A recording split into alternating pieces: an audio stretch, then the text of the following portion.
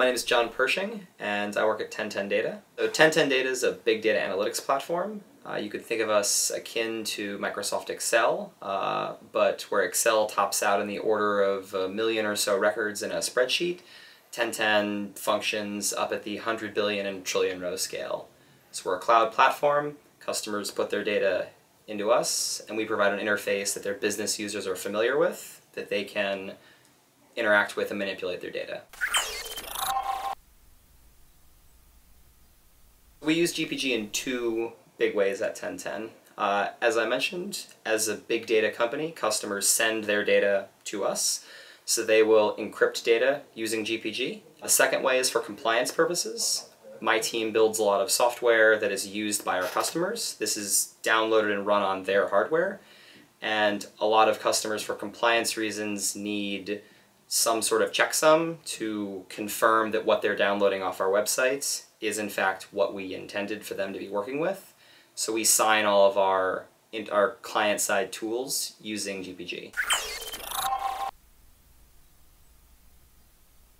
We needed something that was free and pervasively used in the industry. So PGP was the standard we decided to go with. GPG worked on both Windows and Linux. We run a heterogeneous environment, and our customers run in a very diverse set of environments, and GPG satisfied those needs. GPG is something that our early customers in the financial space were already familiar with. Originally, we just used GPG for data transmission, and as time passed, we've had some customers request more levels of encryption or more levels of code verification. And we were already using GPG in one part of the organization, so it's easily moved into the other. GPG is fast and it gets the job done. It's pretty easy to work with, especially from the encryption side. It's very easy to get our customers set up with encrypting their data using GPG, and then sending it to us. It's easy for us to work with it programmatically. GPG is the best tool that we've found for our needs.